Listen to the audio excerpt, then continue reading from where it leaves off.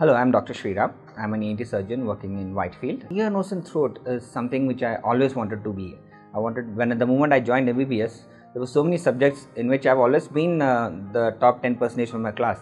But ENT was the only subject which I persistently topped in. And that was because ENT or ear, nose and throat is not just my job, it's my passion.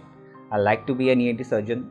I like to see the so many varieties of diseases which we get, starting from a small kid who's just 1 day old, or an old man who's about 90 to 100 years old. My oldest patient was a 100-year-old person, and I can give so much of advice to them. I can help them out with their problems, and that's why ENT has always been my passion.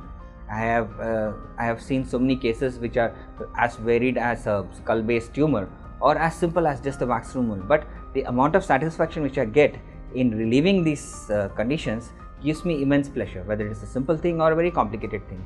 And ear, nose and throat now is a big specialty. We have rhinology, we have otology, we have neurology, where we have treatment for everything, for all the symptoms in day-to-day life which are very common in ear, nose and throat. Something like a sneeze or a snoring problem can be treated by ENT.